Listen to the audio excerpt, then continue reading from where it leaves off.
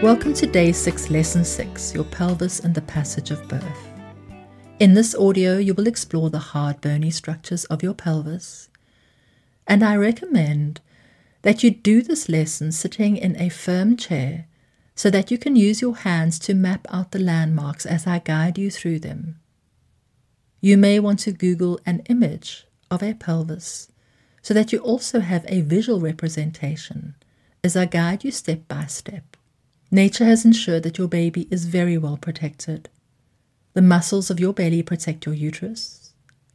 Your uterus and the amniotic fluid protect your baby, and your pelvis protects your uterus. So let's start by getting a visual image of your pelvis. To start off, think of a tube, because any tube has an inlet, a midsection, and an outlet, no matter how long or how big it is. A hole can be like a donut hole, a two-dimensional circle, or a hole in the ground, but a tube has 3 dimensions. And your pelvis has 3 dimensions. Your pelvis has an inlet, or the top of the tube, and this is where your baby enters the pelvis. The inlet is made up of the hip bones on each side, your pubic bone in the front, and your sacrum at the back. You might want to place your hands on your hips now and just feel out the side, the front, and the back. The hip bones on the side, your pubic bone in the front, and your sacrum at the back. Before we go into a little bit more detail, exploring each of these bones and areas separately, and getting a mental image of both the inlet, the mid-pelvis, and the outlet. With your hands on your hip bones, sweep them down the front of your body, then turning towards your midline to feel the pubic bone across the lower part of your belly, along the top of your pubic hair. The pubic bone is formed from 2 separate bones with a small piece of cartilage between them in the middle. In the last months of pregnancy, birth hormones soften this cartilage, allowing it to spread apart and create more space for your baby. The top of the pubic bone forms the inlet, and the bottom part is part of the outlet, the front part of the outlet. Now, you cannot measure or feel the inlet from the outside, but you can measure and feel the outlet from the outside of your body, and that's exactly what you're about to do now. So place your thumb on top of your pubic bone, just where the pubic hair starts, and reach down with your index finger to your crotch. You'll find your pubic arch by sweeping the finger gently from side to side in the area just above your clitoris, and you should feel an arch-type shape called the pubic arch.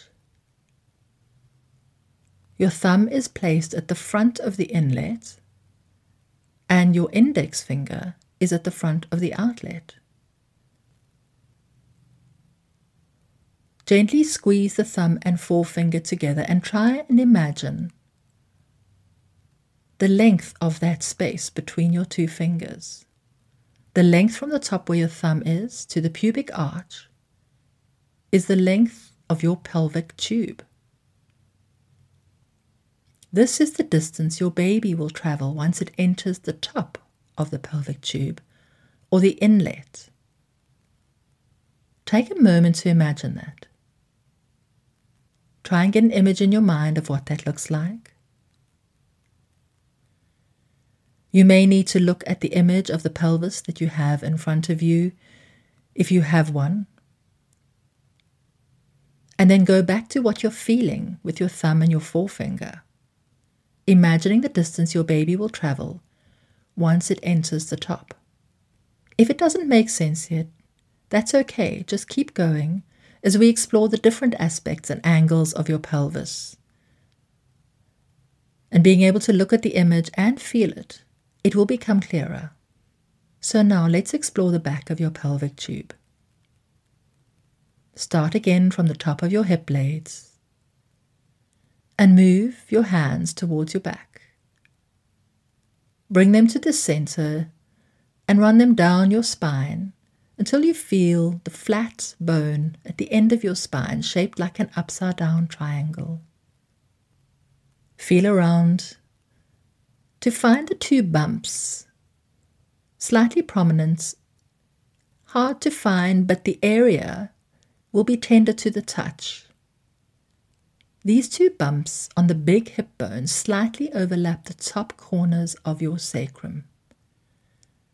This overlay is not fixed or stuck. It's a sort of joint on each side of your sacrum as it meets each bump from both hip bones. Holding your fingers over those bumps, gently explore them with your fingertips, feeling how the sacrum connects with the blades of your hip bone, and knowing that just like the pubic bone has a piece of cartilage that responds to the hormones of pregnancy and gives the pubic bone in the front the ability to soften and move and create space, so this area responds to birth hormones, increasing this joint's ability to slide the two parts over one another as your baby passes through, creating more space in the pelvic outlet. And now sliding your hands down to your coccyx or your tailbone, the tapered end of the triangular sacrum. Your tailbone is also attached to your sacrum with soft tissue, and because of this, it has the ability to move backwards. Positions that allow your coccyx to move are always preferable when you are giving birth.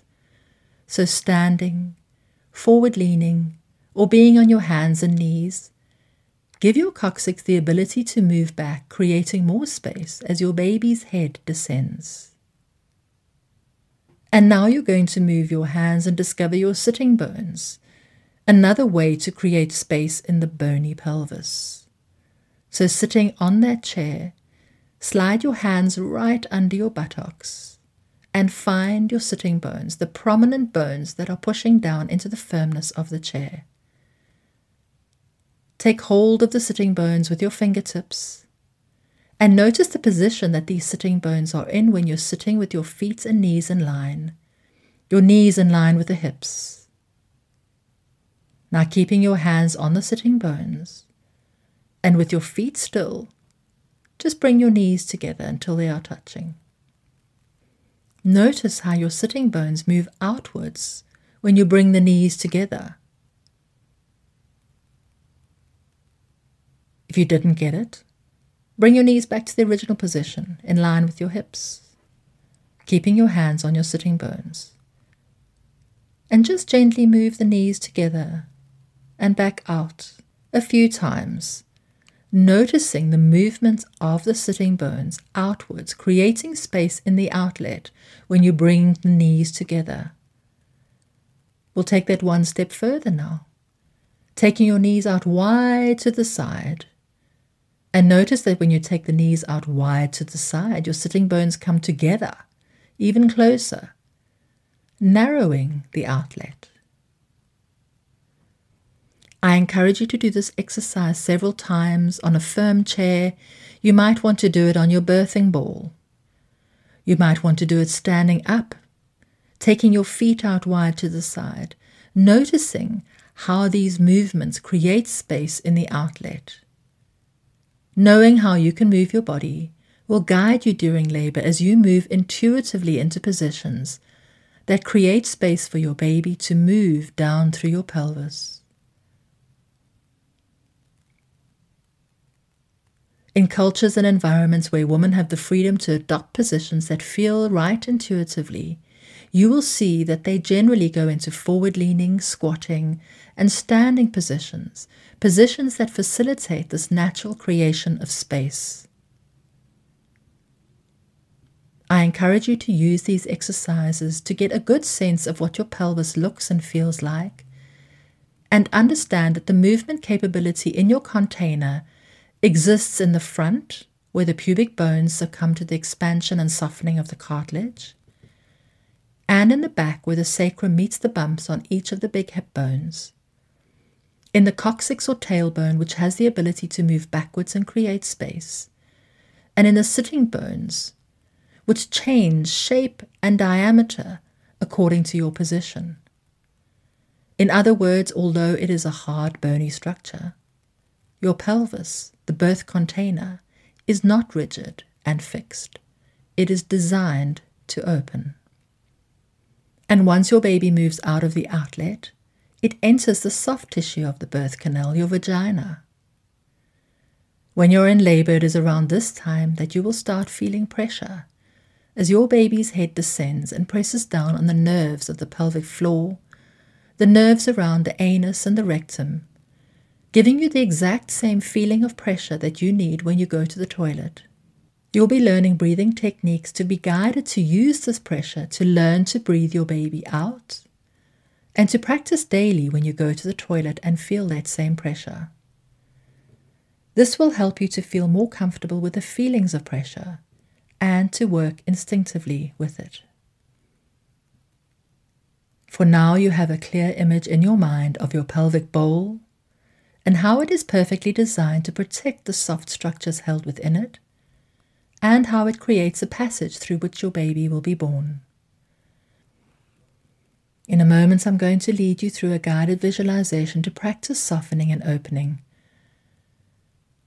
If you are sitting in a chair, you might want to find a more comfortable place so that you can settle yourself into this gentle practice, however comfort guides you.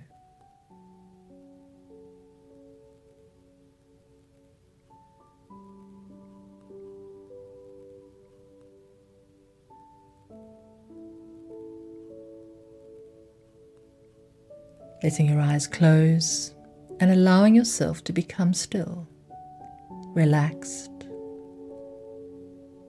and quiet.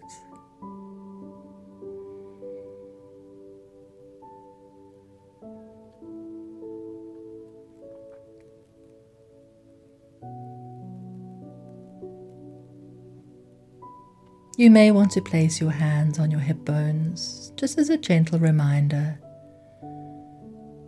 As you bring your focus inwards with each in-breath, letting go of any tension or resistance on the out-breath.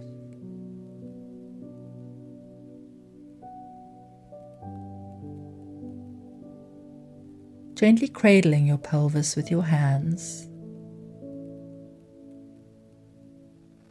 feeling held and contained,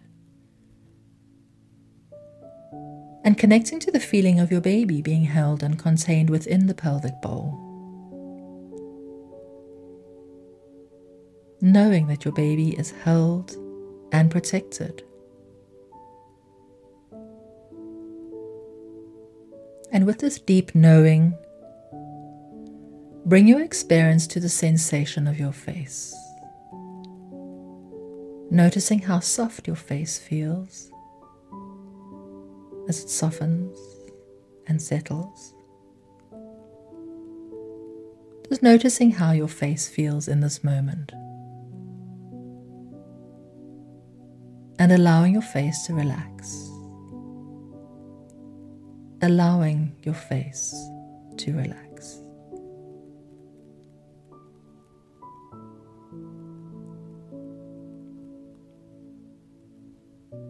Any tension in the forehead, releasing on the out-breath.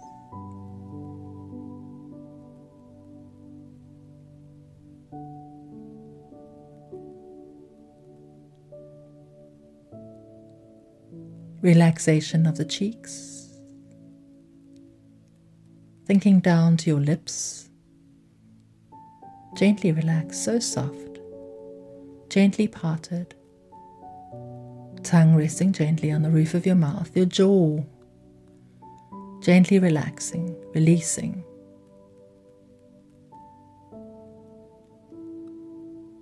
Every muscle, every fiber, every nerve surrounding your eyes, every muscle, every nerve, every fiber around the cheekbones. Soft, relaxed. And that same relaxation that you feel in the cheeks, moving down into the neck, down into the shoulders, noticing every part, how it feels. how gently relaxed it can feel. So easy, so effortless, just by focusing inward for a while.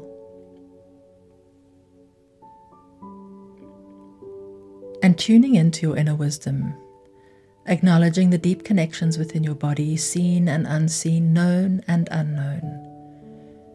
Deep connections that run deeper and deeper between your emotional and your physical self. Deep connections between thoughts and feelings. Deep connections between confidence and trust.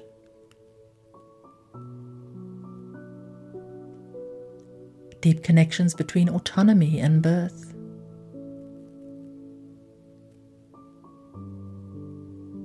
Deep connections between birth and your baby.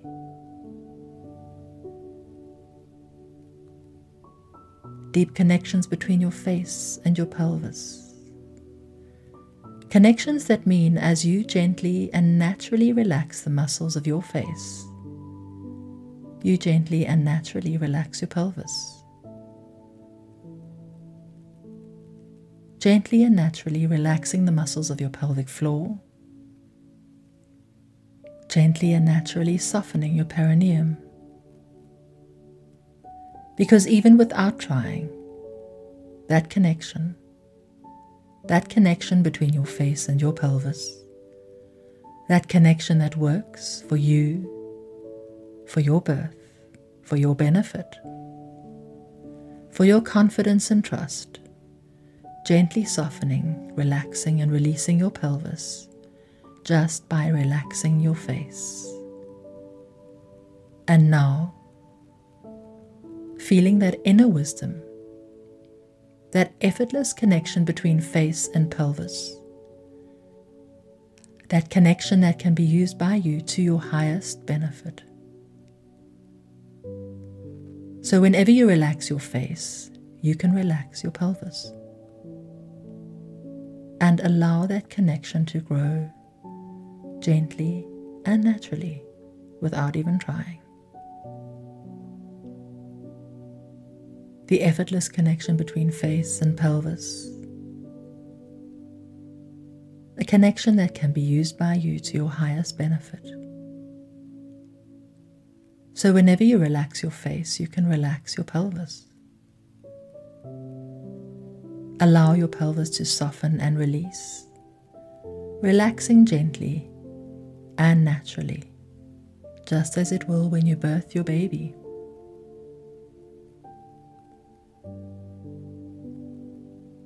So take a moment now. Notice with curiosity, with no effort at all, these natural internal connections, combining, working, gently relaxing,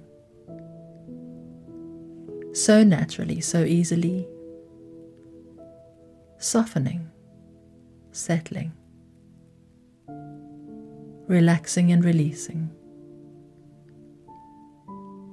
And each and every time you choose to practice this mindful relaxation, to find a moment to soften gently, deciding on certain times in the day, knowing the more regularly you do this, the quicker the connections will grow, the more gentle and natural they'll become, the more you'll feel yourself softening, settling, and releasing. With no effort at all, these natural internal connections, connection between face and pelvis, allowing your pelvis to soften and release, relaxing gently and naturally, just as it will when you birth your baby. The effortless connection between face and pelvis. The connection that can be used by you to your highest benefit. Whenever you relax your face, you relax your pelvis. Now in your own time, start bringing your awareness back towards the here and now. Listening to the sounds around you, noticing not just your face and your pelvis, but your whole body from the tips of your toes to the top of your head. Opening your eyes softly and gently. feeling confident in your own internal journey and your ability to gently soften and relax your pelvis when you softly and easily give birth to your baby.